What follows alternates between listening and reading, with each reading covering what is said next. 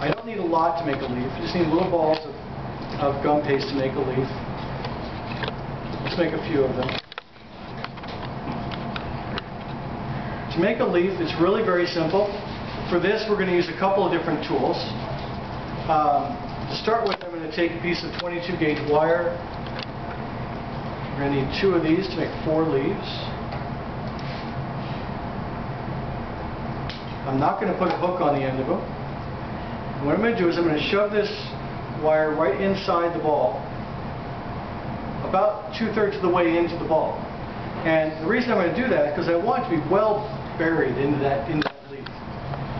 In order to get it to look like a leaf instead of a ball, I'm going to gently flatten this down with my finger.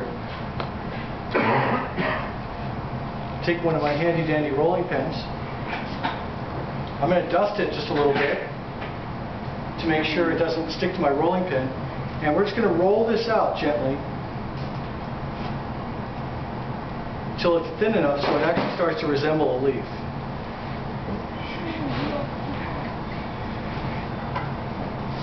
From there, I'm going to take a leaf cutter. This is a leaf cutter. It looks just like a rose leaf. And we're going to cut the leaf shape with the leaf cutter. And that gets us the serrated edge that you would expect from a rose leaf. And then we're going to take one of our molds, one of our leaf molds, and I'm going to take this gently and place it in line with the center of the leaf on the center of this mold. So the center represents the vein in the center of the leaf.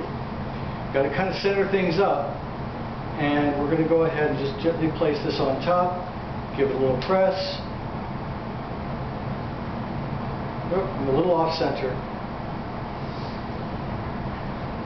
I don't know if you can see that from here, but it is, you know, it's got a nice texture to it. Let's go ahead and do that again. I think when I first did my press with my leaf cutter, I ended up bending the wire. So let's try that again. I want to get that on center.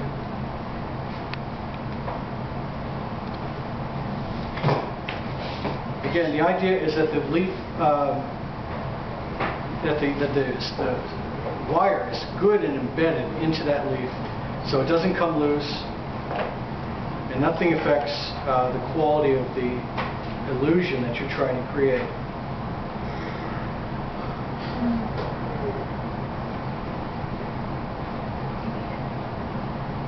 Now I'm going to gently tear away the excess here. Let's press that out of there. We'll keep it lined up.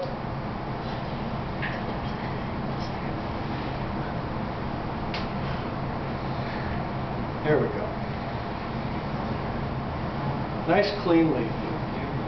You know, looks just like the real thing. And for those on the SkyCam, you can see it has pretty natural looking veins in it. You know, it's about as natural as you're going to get. You know. Did you get that moldy thingy? The mold I got from Global Sugar Art. Yeah, I put that website up here on the board several times now, but globalsugarart.com, and they also sell these at other cake decorating places.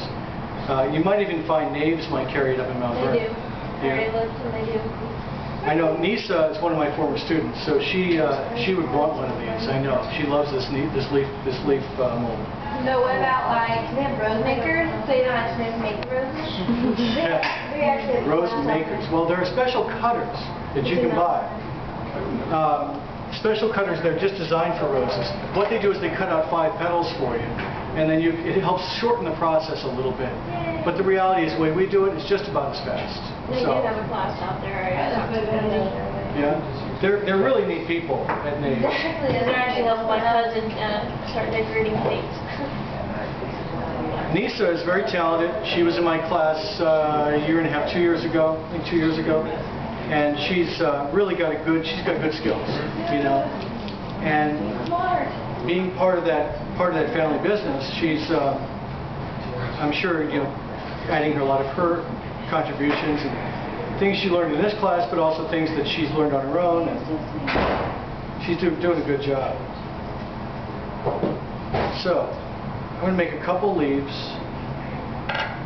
That's a big cutter. Let's go with a smaller cutter. This is a little tiny leaf cutter.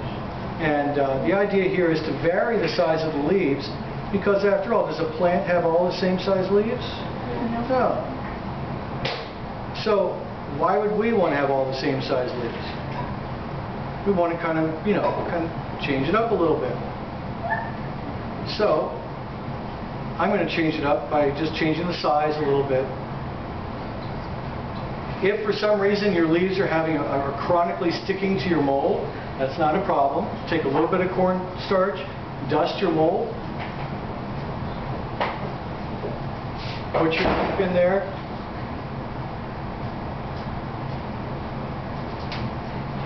and yes, you do get cornstarch all over your leaf, but remember, after it's fully dry, you take a dry paintbrush and just brush it, and it comes right off.